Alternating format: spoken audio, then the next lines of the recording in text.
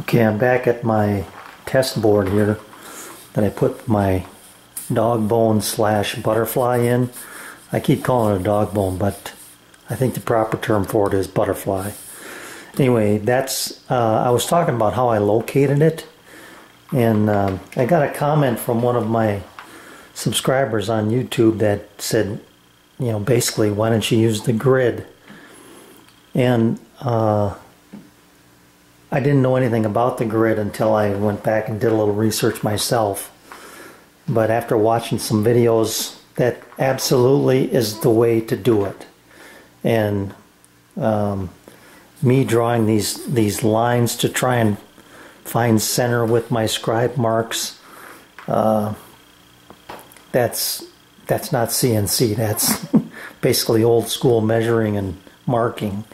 And not that there's anything wrong with that, but if you want to get precise, you use the grid that comes with the software and do it that way. Now, the other thing I saw was someone had a video that said there's no on-off switch to turn the machine on and off. So you just unplug it, you know. But this is not where you unplug it. This plug is so that you can remove the spindle and change bits. And if you unplug it with this cord, yeah, that's one way to do it, but I just do it with this way. I just have a remote switch here, and that's how I turn it on.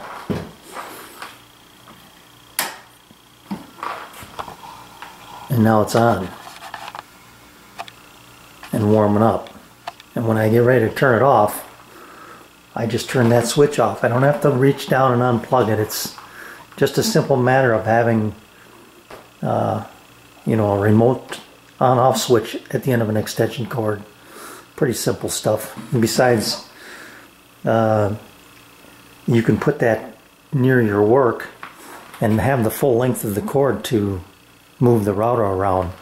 So now you can see the grid that I have on my screen, and that corresponds to this test board. And so when I bring that over, let me zoom out here. When I bring that over my board and pull it over to this corner, see if I can get there without, there it is, right there. Now you can see, hopefully, where the extrusion starts here. The end of my board, or the edge of my board, is there. So this is 0, 0. I have the grid set up in quarter-inch increments, and you can change that to whatever you want. You can make it 1/8 inch, you can make it 1/16 inch, whatever dimension you want, 100,000ths, whatever. So I've got it at 1/8 inch. So if I wanted to locate this thing, you can see right now it would snap to 0.75 on the X, which is this way, and 1 inch on the Y. So I cannot quite see the edge of my board there. I thought this was the edge, but it's not. So the edge is actually down here, down below the screen. So if I went and I wanted to place my artwork, my design here, and I would push this button. Let me bring up my design here. There it is. Okay. So now if I go back to the grid, well, here's snap. But I want the anchor point to be dead center. I wish you would have seen there now. So now I've got the anchor point being in the center, and now I could snap to the grid. You can see it snapping as I move along. and the grid locations are up here on the top. 4.25, 1.75. So yes, I would have to know where I wanted it. I'd have to get a rough measurement. So let's just say, let me get my tape measure out here and measure this.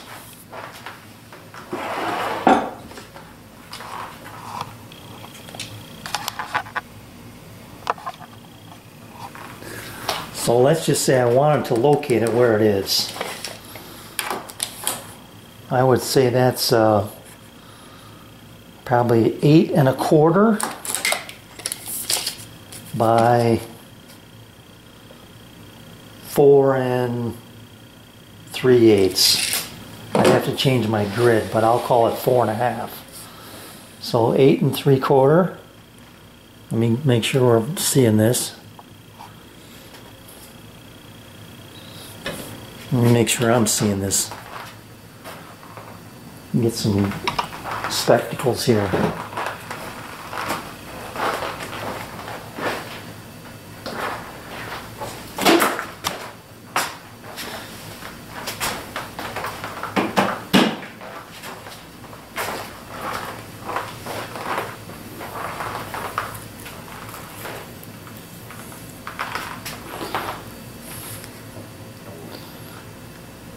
Eight and a half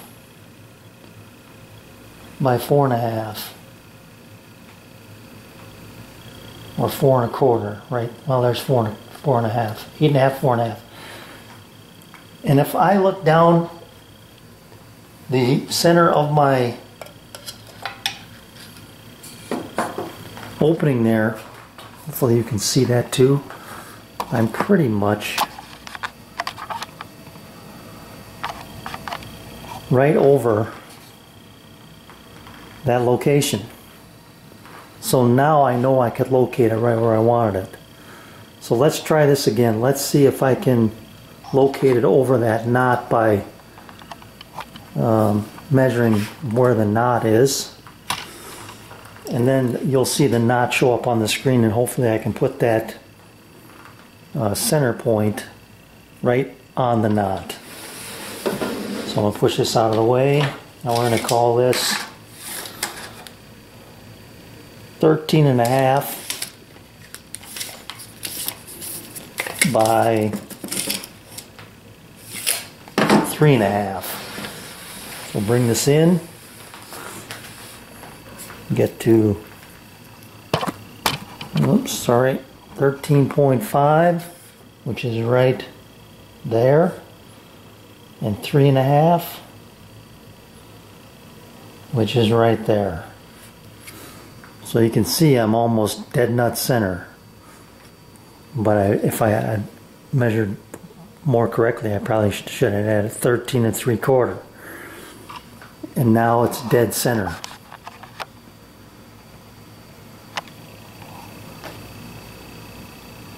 So that's a much more efficient and better way to locate your design / artwork, whatever, where you precisely want it on your workpiece, based off an XY grid that you program into the unit itself. So let me show you how you program the grid in. I'll set up a new grid, but I'll use this same board, but I'll set up a new grid and show you how you do that. Okay, so I canceled the placement of that artwork. It zoomed in for me. Now I'm gonna go back. It's on the screen. I'm going up here to New Grid, and it's going to tell me to pull it out to the edge of my workpiece. So it wants me to pull it out to here and take a couple measurements, basically. And what I've got in there is my V-bit upside down. So it's basically a straight bit. There you can see it. So this is what's going to, the edge of this is going to register against my workpiece, and I'll show you how you do that. Let me get the camera down the line here. Okay. So you want to make sure that this would probably be a good time to unplug the the spindle, but I'm not going to do that. So anyway, you plunge it down, making sure that it's clear of the workpiece. Now you just bring it up and gently tap it till it won't move, right there. Push the green button again. Move it along, move it down the line. Bring it up to the edge. Green button again. Oh, you can't see that. Well, anyway, green button. Now you've got to physically lift the router up and bring it over to the y-axis or the y edge, which is a 90-degree edge, hopefully. And now you can see me. Well, let me see if I can get everything in the picture here. So can we see this?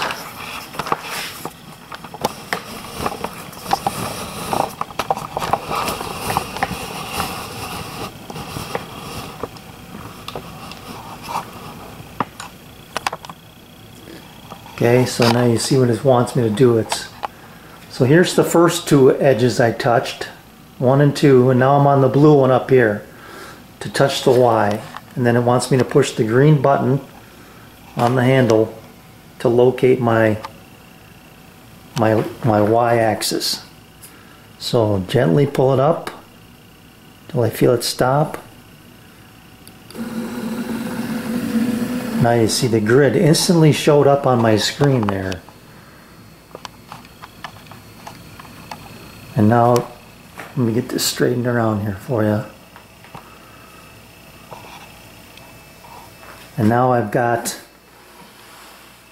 a perfect grid to register my work to, based on the corner. And so now I can go to my grid, and let's just say I want the grid size to be 0.125 this time. Press OK. Now anytime I move it, it'll snap to any one of those intersections there. So now you can see here. Now see if I wanted to just cut right here, cut a circle at that point, it would snap to it. Let's just say here, we got to go to Design, Shapes, Circle. Okay, now I'm going to be a little off center, but it's going to snap to that point right there. You see it's there. And now as I move away, it's creating the circle, whatever diameter I want here.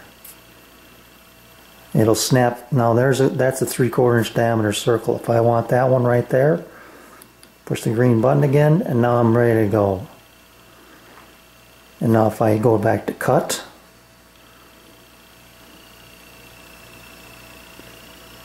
I got to get on the line first, sorry. There. I want to go inside. Now it'll cut a 3/4 inch diameter circle for me at that precise location. X 2 inches up, Y 1 1/8 inch over. So that is that's how the grid system works. And if I go to my design now, I'm gonna remove this design.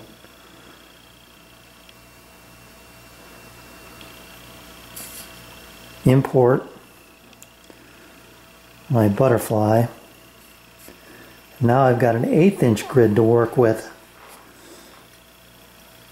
and I can be more precise in my measurements. And you can see, but the anchor point is here. If I change the anchor point to dead center, Now I can locate it anywhere along that grid. And if I had a precise measurement I wanted to set it down at, you know, over here on the knot again,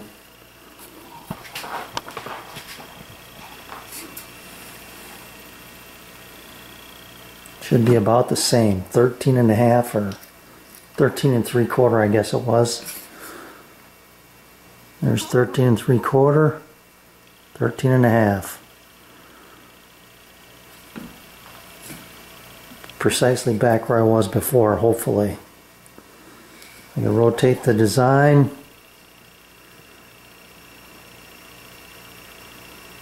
Thirteen 3/4.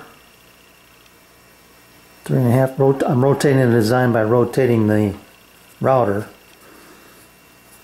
Or I could do this.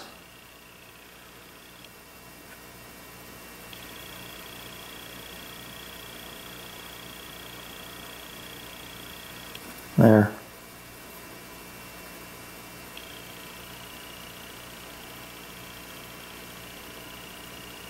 There.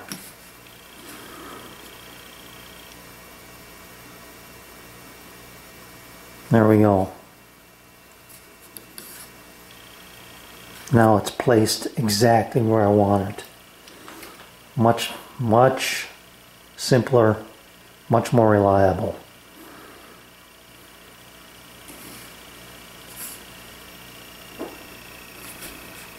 Thanks for watching. Before I go, let me turn my router off.